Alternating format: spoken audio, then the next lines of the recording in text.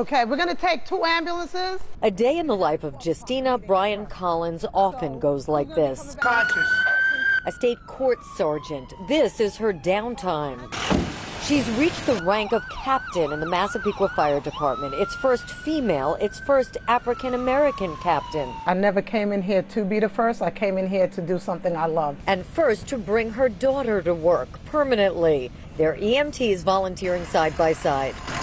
I just think it's an amazing thing to do for the community. So we both came down and we signed up together, and here we are 9 years later. We took classes together, we learned together, we took our tests together, we passed together. We didn't cheat, but we both got the exact same score. She gave her daughter her name. 30-year-old Justina credits her mom for also giving her a mission. Are you okay, ma'am? We want you to be okay. They're not calling the ambulance for just a free ride. Like, they're in sometimes the worst position that they've ever been in, and to be able to help individuals with my mom, it's absolutely amazing. Women make up only 5% of the department. This rare mother-daughter team sends a message. A message that women are welcome, and it's a family. I mean, it's a second family for all of us. Long Island fire departments always need volunteers age 18 and up. It is no longer the good old boys club.